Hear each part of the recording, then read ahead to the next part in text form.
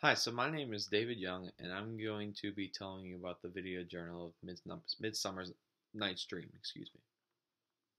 So, for the play, how it was meaningful for me, it really hit home that we were finally able to study this play because in sixth grade, when I was younger, my high school actually was putting on this play, and my older sister was a part of the play.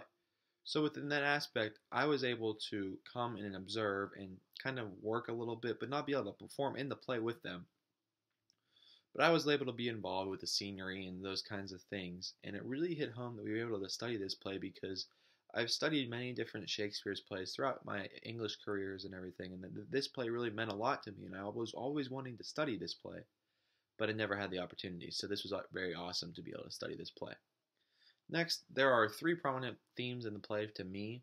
You've got love, dreams, and the magic potion.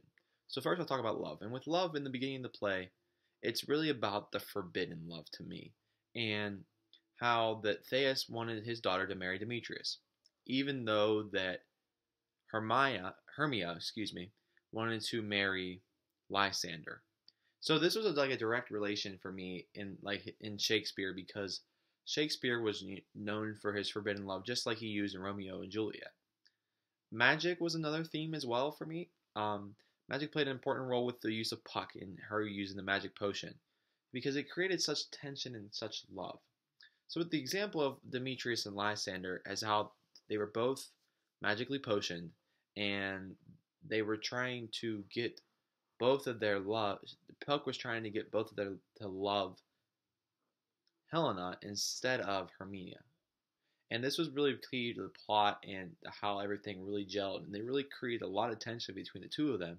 And then it eventually created a lot of tension between Helena and Hermia. Dreams was my last theme. And dreams in this play really was important to me as the same way that the magic potion was important to me. So with dreams for me, it was really important that, especially with Bottom and how they turned him into an ass. And then when he fell asleep with Tatiana and woke up, he literally said in the play that, oh, that was a dream. And it was able to take those really weird elements in the play and to really think about how they were using the potion and be just saying that it was basically a dream for them.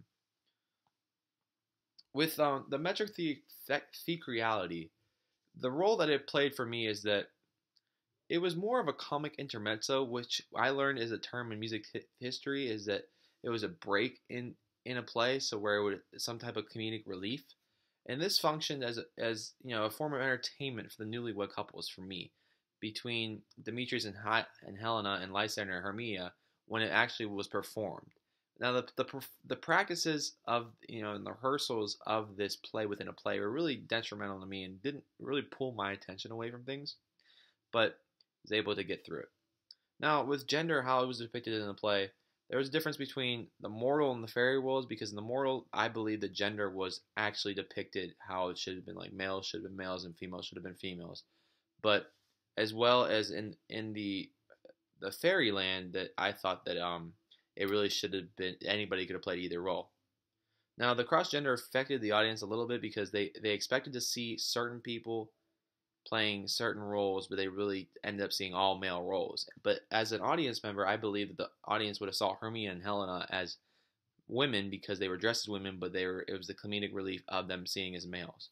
And I have two questions to pose for the next listeners. With the use of metric theque reality, do you as an audience member think the rehearsal of the play inside of a play distracted you from the plot of the play? Or do you think that the play inside of a play really influenced your ability to understand the whole play? And my second question is, in the regular scheme of things, would Demetrius really have fallen in love with Helena without the magic potion? And that's my video response for the Midsummer Night's Dream. Hope you guys have a great weekend.